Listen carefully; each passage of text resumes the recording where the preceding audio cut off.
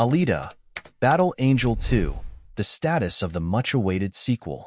Since its 2019 debut, Alita, Battle Angel has garnered immense fan support, with director Robert Rodriguez expressing his continued interest in a sequel.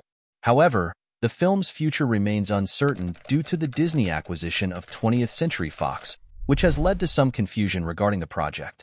Christoph Waltz and Rosa Salazar, two key cast members, have shared their uncertainties and hopes for the sequel.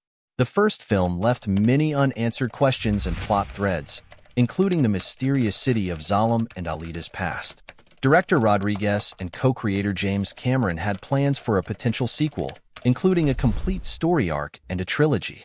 Despite the setup for a sequel, no footage or trailer for Alita, Battle Angel 2 has been released, as the project has yet to receive a green light.